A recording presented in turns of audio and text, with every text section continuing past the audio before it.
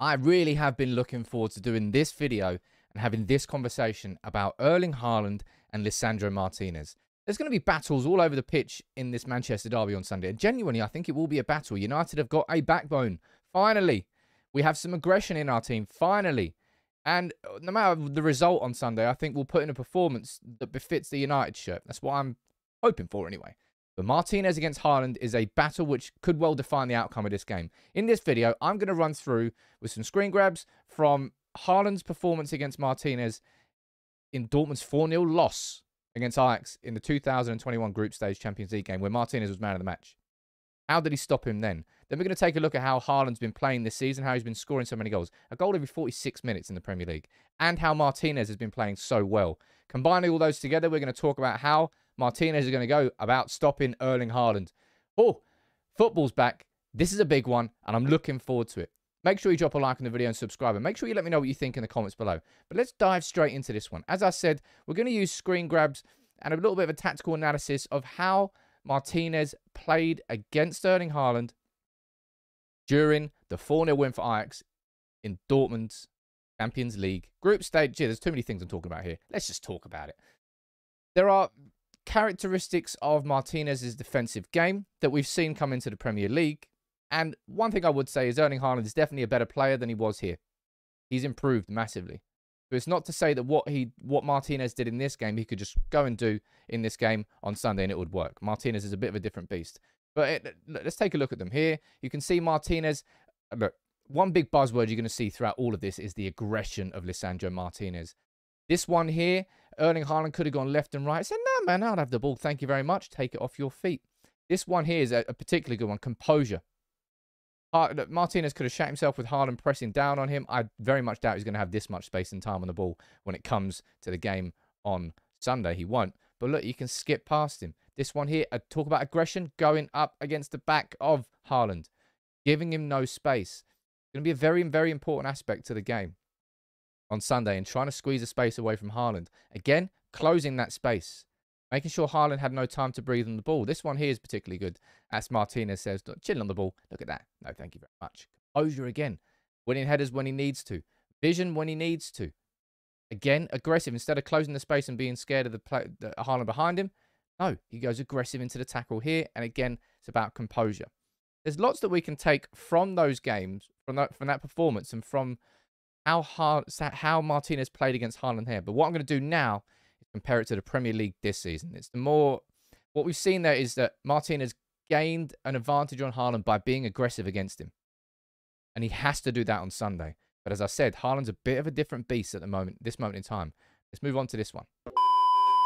Yeah, big up to Manscaped for supporting United People's TV. If you've not heard of Manscaped, where have you been for the last few months? I'm here with the bad boy, the full package, the 4.0, and you know all the good stuff that's in it. If you don't know, come on.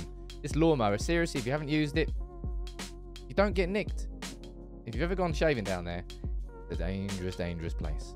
All you got to do is follow the link in the description. You get 20% off on United People's TV, and you get free international shipping. You get, what else you get in there? You get the little nose trimmer. Jeez. Crop reviver, crop preserver. Honestly, I didn't know these things existed or I needed them until I got them. So follow the link in the description. You get 20% off with United People's TV. What more could you want? You need to. Seriously. Take it from me. Haaland really has been phenomenal in the Premier League. It's painful to say it, but it's just a complete and utter truth. And when you take a look at the goals he's scored, there is a real variety to his game. But what I would say is he's just a predator in the box. And this is what United have got to watch out for. We take a look at this one here. This is his hat-trick, I believe, against Crystal Palace. The ball floated over by Foden. No question Haaland's winning that header. No question Haaland's scoring. Easy. Done. Next one here. Haaland, look at where he is. On the 6-yard line. You can't really stop him if the ball comes into him there. And the ball does come into him there. Easy poacher's goal into an empty net. This one here. This is particularly dangerous. Haaland can also make the runs in, not in behind, but look at the... This could happen, very well happen on Sunday. You could see Martinez and Varane here trying to mark Haaland, but he's running into the space, and City have got the playmakers to make those sorts of passes. He finds the back of the net. And this one here in particular, look, if United try and play a high line, which I don't think they will on Sunday, look at that ball in behind from Kevin De Bruyne. Haaland makes absolutely no mistake. Finishes with aplomb right into the corner. This one here, Haaland, right place, right time, boom, into an empty net. This one again, Predator, running to the front post. Easy, easy goal. Easy, easy finish for a player who's making goal scoring really look easy. And it's scary. But Martinez, Haaland has been incredible. Martinez has been incredible, in my opinion, from a defensive perspective. And what I'm going to do now is pull up some examples of things and patterns and characteristics we've seen to Martinez's game that he's going to be taking into the match on Sunday. And probably not the best example to come up for Brighton, but these are sort of characteristics and aspects that I think are really important to Martinez's game in terms of reading when to be aggressive and when to not be aggressive, when to jump in for the header. And he's capable. He's got a very good vertical leap. It doesn't really matter that he's small. That's going to be one of the big things that's said on Sunday. Oh, Haaland's huge. Martinez, he's not going to do anything against him. But it's how you use that height. You can be 6'4" and an absolute completely meek. You might not use that frame properly. Martinez uses every single inch that he's got to his own advantage. And again, composure here in the Premier League, sometimes turning in space when he needs to. And we will need that because Haaland will be pressing down on him intensely. I remember this one, that tackle that he put in there. Woo. Oh, puts his body on the line, Martinez does. He really, really does. Again, when to go in aggressively. Again, when to make that run to the front post. Again, when to be aggressive. When to put your foot in. Again, composure when it's there and when it's needed. Aggression. Jumping in for the header. Aggression. Being in the right place at the right time. I can't wait to see how this duel sort of pans out. Because it's pretty much going to be, in my opinion, the sort of the definition of the game. Whether or not Manchester United can go and beat City at the Etihad on Sunday, I think whether or not Martinez has a good game against Erling Haaland is going to be a major, major factor. Let me just pull this up on screen here. So I can, 1 second there. What happens when you don't prepare completely. Sometimes I do this in my live streams, but I never normally do it in my edited videos. Anyway, let's get this together. Let's get that up on screen. Woof. Martinez against Haaland, right? Do you think it's the be-all and end-all of this game? There's going to be battles all over the pitch. You know, how do we stop De Bruyne? And that's a big, big thing that we've got to make sure that we don't get caught up in.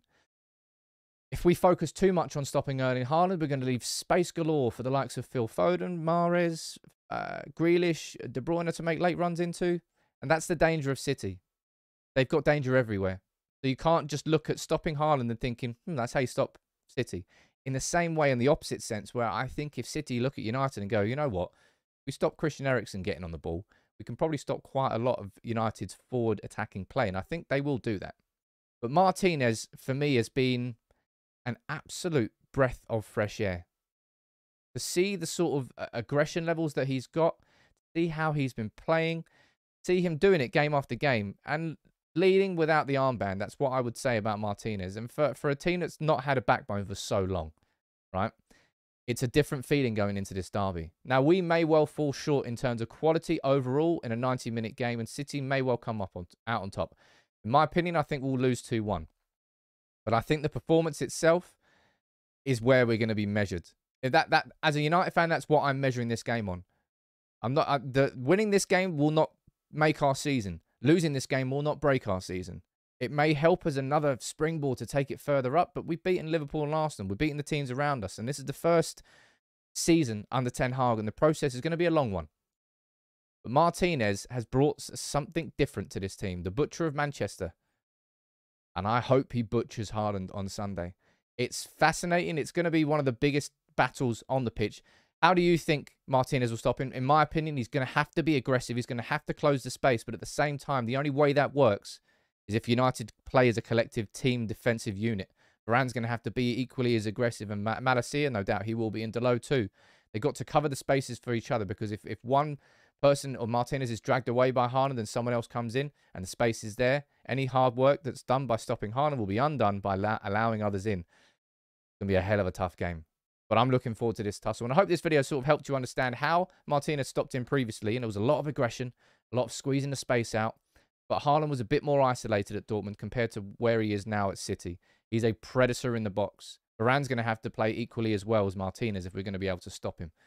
Let me know what you think about it in the comments below. Make sure you subscribe if you're new. And big up to George, by the way, for helping with all the research for this video. And I hope you enjoyed these sorts of videos. They take a little bit longer, so make sure you drop a like on it if you did.